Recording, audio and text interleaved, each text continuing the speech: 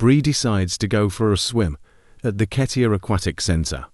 The pool manager, McGrady, later hangs signs around the pool mentioning that the pool is closing up for the holiday. Bree is later joined by her sister, Jana, in the pool and connect over a competition in college. Meanwhile, the janitor of the aquatic center is caught by McGrady attempting to steal from the lost and found. She is later laid off and is told to clean up before leaving. McGrady then eagerly tells all swimmers to leave as they prepare to close. Bree and Jana reluctantly do so. While packing up, Bree realizes that her engagement ring is missing. After attempting to show Jana, Jana sees the ring stuck in the metal grate at the bottom of the pool and both dive in to retrieve it. The manager thinks everyone has left the pool and decides to close up, failing to notice the women in the deep end of the pool. He engages the pool cover and leaves for the day with the two women trapped inside the pool. The women are terrified and unsuccessfully attempt to escape. Shortly afterward, Jana reveals that she is secretly jealous of Bree's successful lifestyle and recent engagement, and that she pulled the ring from Bree's bag and threw it in the pool. Bree is initially angry with her sister, but her anger is short-lived. Bree also talks about her past with her abusive alcoholic and drug-addicted father.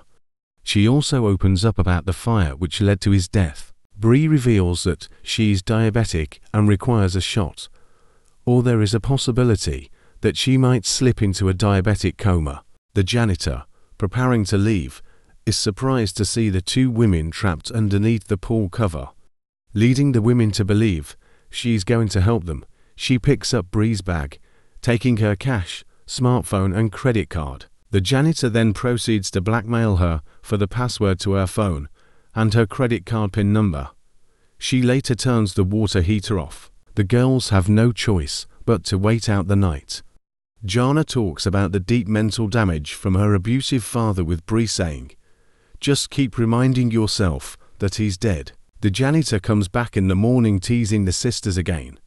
Jana, angry at her, leads the janitor to place her ear onto the small hole in the pool cover, subsequently stabbing her in the ear with a sharp shard of tile. The janitor then turns on the automatic pool cleaning system, causing the girls to begin suffocating in chlorine.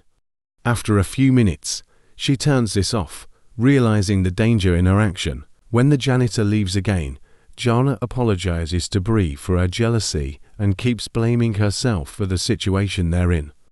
Bree comforts her and forgives her for her wrongdoings. Bree reveals that during the accident which killed their father, she actually prevented her dad from escaping, saying, "I killed that monster." The janitor comes back, realizing the error of her ways. She decides to open up the pool cover to let Bree and Jana out, but the passcode she was given by the manager no longer works, leaving the women to remain trapped. She tells the sisters they're on their own and leaves. Bree soon grows very weak and cold, passing in and out of consciousness.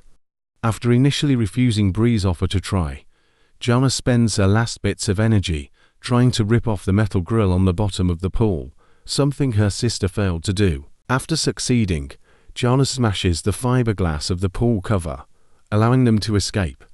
She then pulled Bree, unconscious, out of the pool and gives her the insulin shot, unsure whether she will survive. But Bree wakes up. The janitor appears in front of them with a gun.